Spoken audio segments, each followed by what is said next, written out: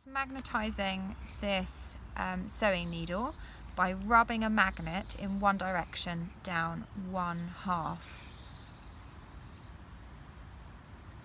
Okay, so that should be enough.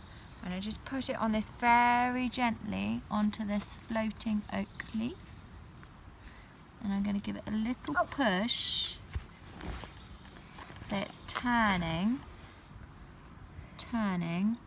And it should rest in a north direction. So you can see that is pointing north. Let's give it another push and see. Let go. Ow, get off, ow, ow, ow. Okay, and it's turning back to north. And we can check that on our little compass that's here, that's now moved because it's magnetising towards our needle, which is a bit annoying actually.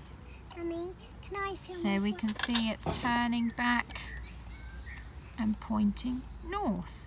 Perfect.